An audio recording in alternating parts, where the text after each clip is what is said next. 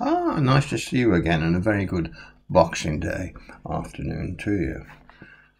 Just before going out today, I'm just having a look at this book. The Ghosthunters Guide to England on the Trail of the Paranormal, Rupert Matthews. Cracking book. Fairly thick paperback, and it's quite comprehensive as well as loads of different stories and accounts, haunting, apparitions and the like, paranormal.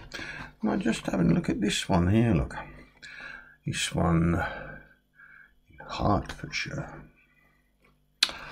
And it relates to the Boars Head at Bishops Stortford.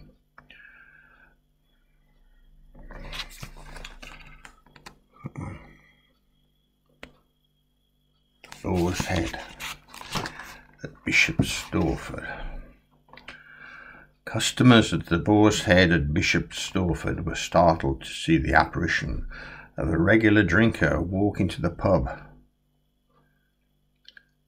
just hours after his funeral.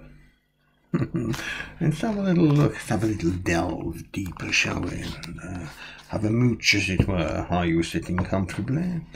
Well, then I'll begin.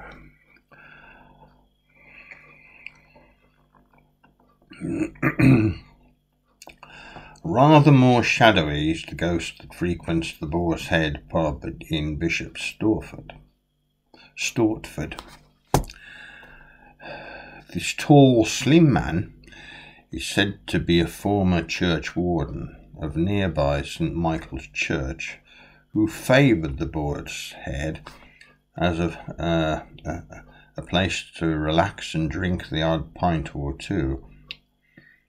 After his burial in his beloved church, it is said he returned in spectral form to walk his old accustomed route from the church to pub before vanishing.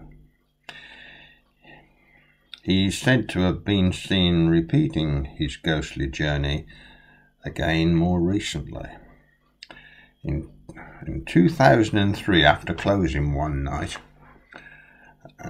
Patrick, the landlord, was sitting with a friend, and they both heard a stool being pulled away from the bar on the other side of the fireplace.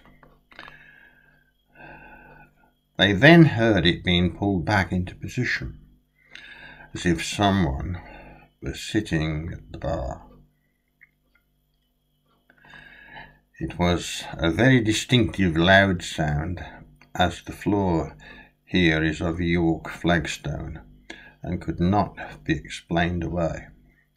Another time, a few months later, again after closing, Patrick was sitting on a bar stool talking to a friend when the poker from the fire jumped off its hook, and instead of falling, went sideways and hit the legs of the stool Patrick was sitting on.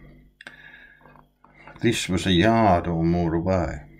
The pub itself dates back over 600 years and was originally owned by the church, but was sold off at the Reformation.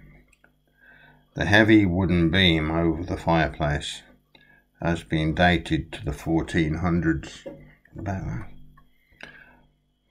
Only slightly more recently, this pub was a favourite watering hole of Samuel Pepys when he journeyed out of London, and he crops up more than once in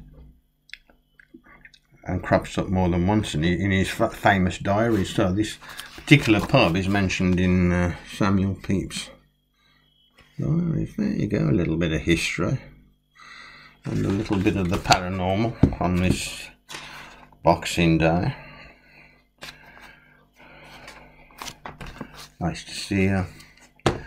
Continue to enjoy your Christmas festivities with every blessing from me until we meet again.